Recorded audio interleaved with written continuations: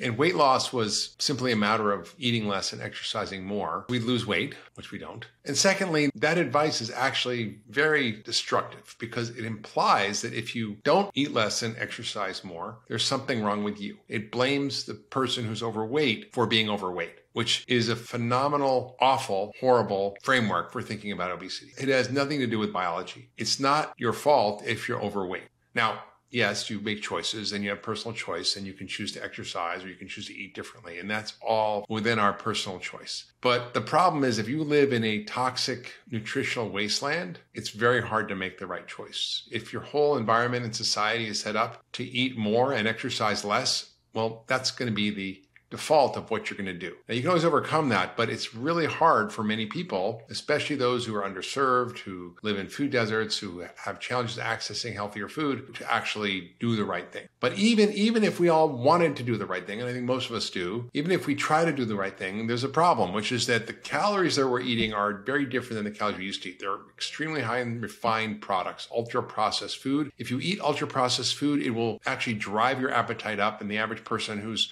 given an unlimited food to eat, processed food or whole foods, eat 500 calories more a day of ultra-processed food. In a year, that will add up to 52 pounds of weight gain.